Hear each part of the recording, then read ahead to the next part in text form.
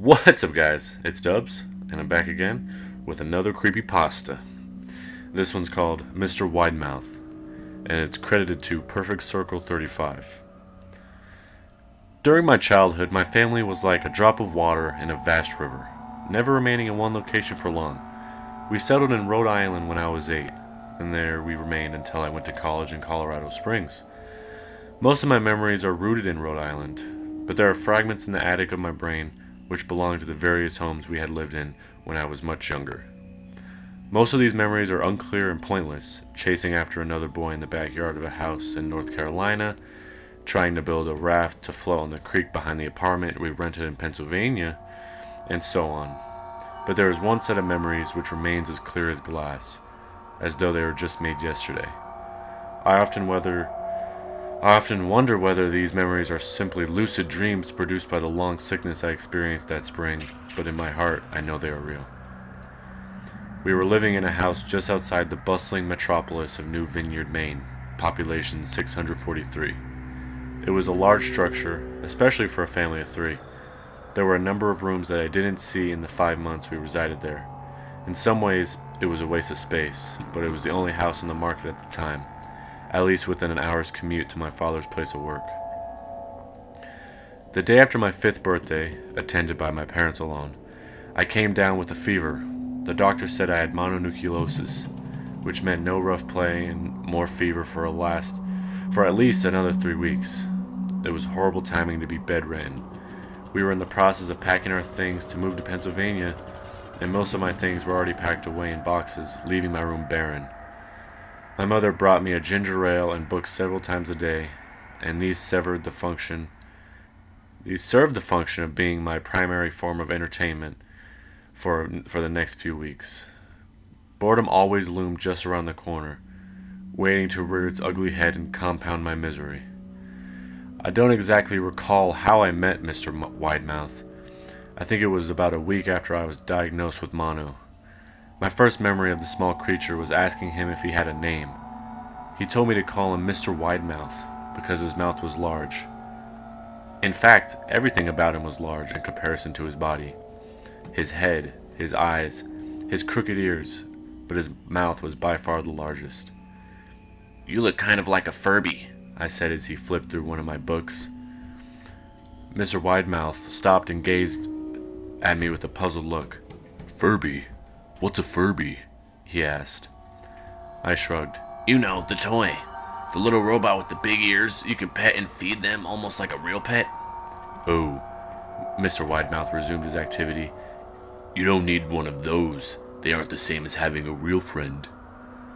I remember Mr. Widemouth disappearing every time my mother stopped by to check in on me. "I lay under your bed," he later explained. "I don't want your parents to see me because I'm afraid they won't let us play anymore." We didn't do much during those first few days. Mr. Widemouth just looked at my books, fascinated by the stories and pictures they contained. The 3rd or 4th morning after I met him, he greeted me with a large smile on his face.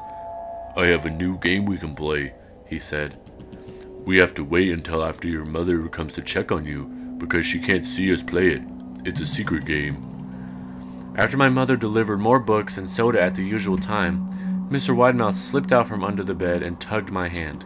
"We have to go to the bathroom at the end of the hall," he said. I objected at first, as my parents had forbidden me to leave my bed without their permission, but Mr. Widemouth persisted until I gave in. The room in question had no furniture or wallpaper. Its only distinguishing feature was a window opposite the doorway. Mr. Widemouth darted across the room and gave the window a firm push, flinging it open. He then beckoned me to look out at the ground below. We were on the 2nd story of the house, but it was on a hill, and from the angle the drop was farther than 2 stories due to the incline. "I like to pretend to play up here," Mr. Widemouth explained. "I pretend that there is a big, soft trampoline below this window, and I jump. If you pretend hard enough, you bounce back up like a feather. I want you to try." I was 5-year-old with a fever, so only a hint of skepticism darted through my thoughts as I looked down and considered the possibility. "It's a long drop," I said. "But that's all part of the fun. It wouldn't be fun if it was only a short drop. If it were that, you may as well just bounce on a real trampoline. I toyed with the idea, picturing myself falling through thin air only to bounce back to the window on something unseen by human eyes. But the realist in me prevailed. Maybe some other time, I said. I don't know if I have enough imagination. I could get hurt. My Mr. Widemouth's face contorted into a snarl, but only for a moment. Anger gave way to disappointment. If you say so, he said. He spent the rest of the day under my bed, quiet as a mouse. The following morning, Mr. Widemouth arrived holding a small box. I want to teach you how to juggle, he said. Here are some things you can use to practice before I start giving you lessons. I looked in the box and it was full of knives. My parents will kill me, I shouted, horrified that Mr. Widemouth had brought knives into my room, objects that my parents would never allow me to touch. I'll be spanked and grounded for a year. Mr. Widemouth frowned. It's fun to juggle with these. I want you to try it. I pushed the box away. I can't. I'll get in trouble. Knives aren't safe to just throw in the air. Mr. Widemouth's frown deepened into a scowl. He took the box of knives and slid under my bed. Remained there the rest of the day. I began to wonder how often he was under me. I started having trouble sleeping after that. Mr. Widemouth often woke me up at night, saying he had a real trampoline under the window. A big one that I couldn't see in the dark. I always declined and tried to go back to sleep, but Mr. Widemouth persisted. Sometimes he stayed by my side until early in the morning, encouraging me to jump. He wasn't so fun to play with anymore. My mother came to me one morning and told me I had permission to walk around outside. She thought the fresh air would be good for me, especially after being confined to my room for so long. Ecstatic, I put on my sneakers and trotted out to the back porch, yearning for the feeling of sun on my face. Mr. Widemouth was waiting for me. I have something for you I want you to see, he said.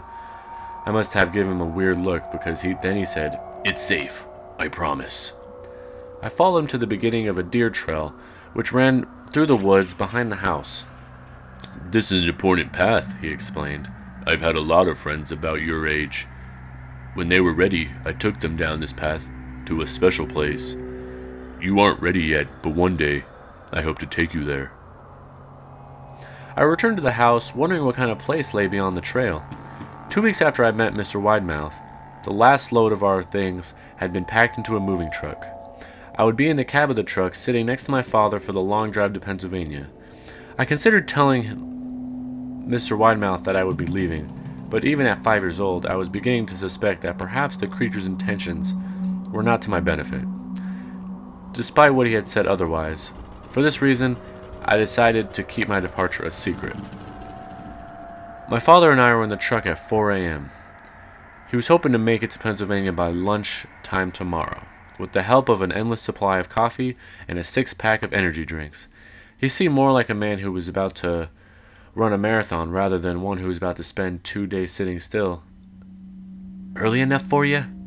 He asked. I nodded and placed my head against the window, hoping for some sleep before the sun came up.